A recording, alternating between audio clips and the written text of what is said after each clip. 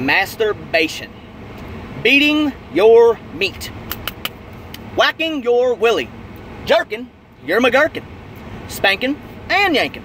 Oh yeah, it goes by many names, but the simple fact remains, all men do it. Yes, all men do it. Now with that being said, would you like to hear something that's funnier than watching your drunk friend get dry humped by a poodle? I'll tell you, some women actually believe that their husbands and their boyfriends don't do it. My husband wouldn't do something like that because it's vulgar, it is juvenile, and it is disgusting. And I know him better. Well, I hate to bust your bubble, sweetheart, but if it's been 2 or 3 weeks and that man ain't been laid, he's done beat off 12 times. Men don't do well with temptation. Let me just tell you that much. And I know, I'm speaking from experience. If something gets me fired up, my back's against the wall, I'm going to find a dark hole to crawl off into or a bathroom to hit, and I'm going to rub one out. Simple as that. Now, I was going to tell you guys some stories about that, but instead, I'm going to fucking sing it to you. So here we go. We're going to do a parody. Oh, yeah. Toby Keith, how do you like me now? Motherfucking parody. Yeah, it's going to be filthy. That's what happens when you listen to old Hillbilly J. Well, I was always the horny guy that was trying to get in between your thighs, and you could see from a mile away I was crazy about you. And you were always such a tease. You'd shake your tits and say, look at these, but you never even let me suck on your boobs.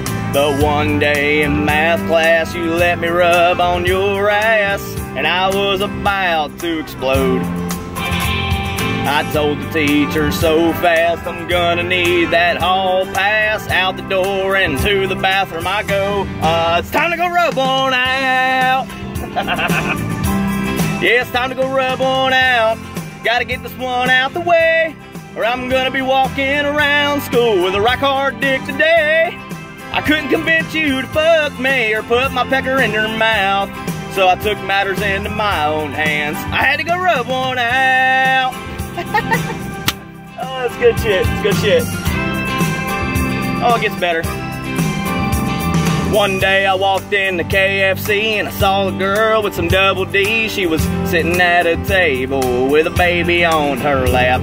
Now I know that this sounds kinda rude, but I couldn't take my eyes off her boobs. But what happened next almost gave me a heart attack. That baby started crying, I swear I'm not lying. She slowly undid her top.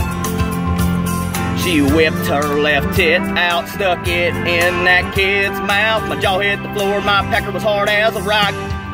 Time to go rub one out. It's time to go rub one out in the bathroom at KFC. I never thought one titty would ever do this to me. I wish I was that baby with that big boob in my mouth. I thought I had more self-control, but I had to go rub one out. Yeah. Oh shit, I'm going to hell. I'm going with a smile though, and a boner. I wonder if it's too hot to whack off in hell. Yeah, boy.